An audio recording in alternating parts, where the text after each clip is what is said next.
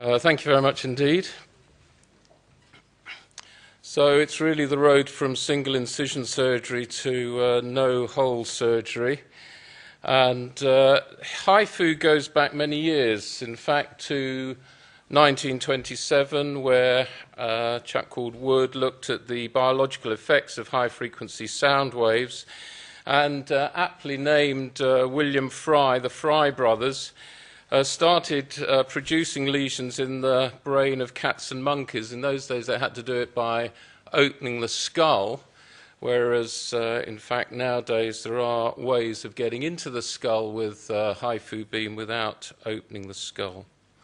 But this was the size of the machines that they were using, and they were doing this just when the drugs for Parkinson's were coming along, so that died a death. But it started being used suggested for cancer treatment, and in 1997 the first patient was treated with extracorporeal HIFU in China. If you look at this high-impact journal, you'll find that the use of sound waves for destroying things isn't new, and as you know, that diagnostic ultrasound, we're interested in the scatter and the image that comes back rather than what happens at the focal point. But even with diagnostic ultrasound, there is a very, very small rise in temperature at the focal point due to absorption. And HIFU can really be thought of like light, like we all did when we were younger, putting a lens either on the back of our hands or on a spider and creating a focal point and then causing a burn or starting a fire. And light obviously does it through air, but HIFU goes through fluid.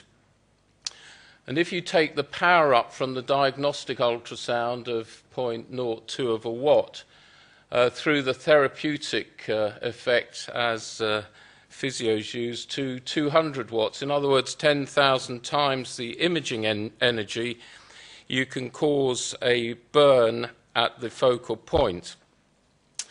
And unlike hypothermia, if HIFU comes up to about 80 degrees centigrade virtually instantaneously and will cause cell death. Every time you fire this beam, you get a little lesion the size of a grain of rice. And it works through two mechanisms. Firstly, it's the heat, but the second one is cavitation. And cavitation is basically you get the compression and rarefaction which draws gas out of solution, forming bubbles which change in size. And it's a little bit like if you take the top off a champagne bottle, the gas comes out of, the bubbles come out of solution and cause this cavitational effect.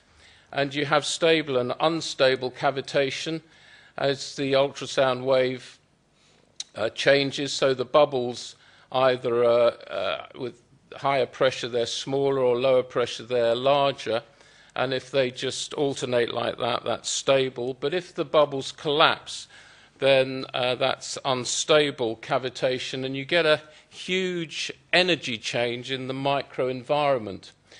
And if that bubble collapses like this firework, if it's in open space, then the energy spreads outwards in all directions.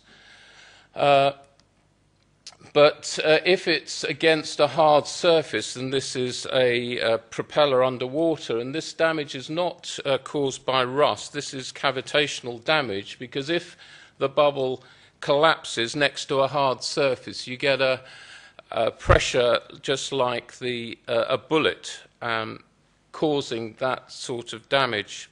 And this is what happens within the cells itself. You can use HIFU for various things, and we had a operational officer at the John Radcliffe Hospital some years ago, and I asked him if he'd ever heard of cavitation.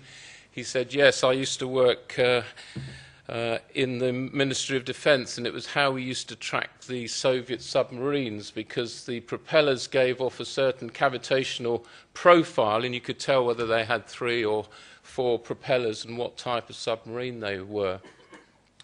Interestingly, HIFU can also be used to punch holes in cells to let genes in, and another use that we're looking at as well is that you can put you can put drugs into liposomes, inject them into the body, put a HIFU beam over, for example, the liver, break the liposomes over and open so you get targeted drug delivery.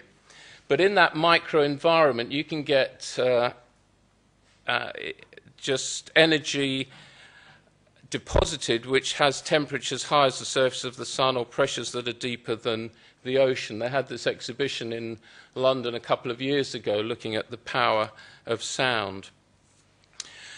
In China, they've treated about 30,000 patients, mainly people with osteosarcomas and liver tumours, very few renal tumours, but it's been used for these other things. And the brain tumours, as I said, there's a group in Toronto who have now been able, using time reversal technology, to put a HIFU beam into the skull through the bone, and it's totally altered and unusable. But if you then bounce it off and outside the skull, you can look at the alteration of the wave, and by using phased array transducers around the head, you can put an altered beam into the skull so that once it's in the skull, you can actually start ablating renal tumours. And there's a group, as I say, in Toronto and Zurich that have been looking at that.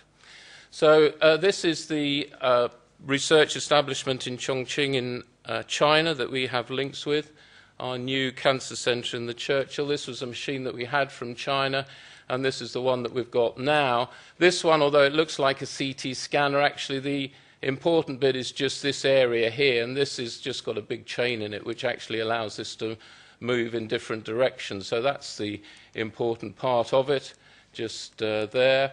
And this is, if you look down on the top of that downwards, this is what you see. And we have a diagnostic transducer so we can actually see what we're doing, and this is the treatment transducer. There is another system, an Israeli system, Incitec, which is MRI guided, but this is ultrasound guided, so you can virtually see what's happening in real time. And basically, as I say, this is a demonstration of a liver. You just get these little grains of rice.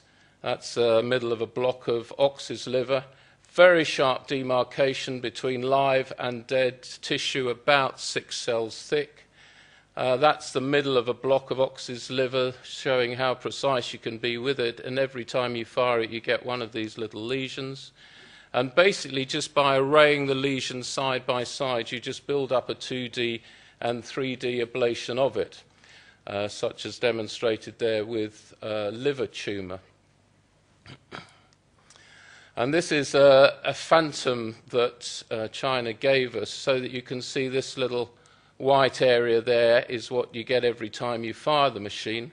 And that's quite a nice thing because that just fades after a while and then you can do it again.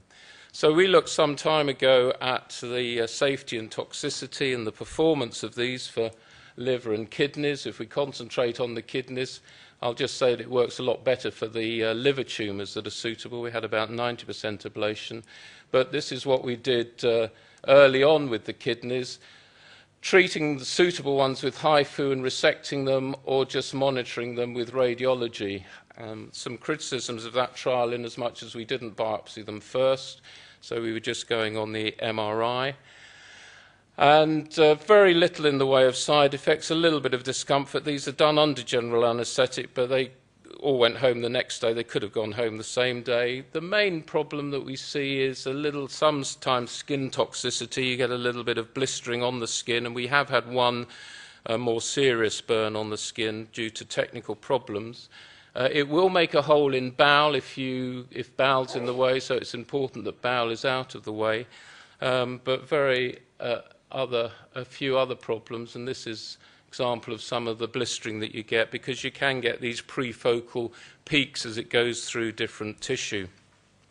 This was one with a small renal tumour with uptake there, which disappears after 12 days, 6 months, a year, and in fact 5 years later, this was one of the early ones, there's still no uptake there.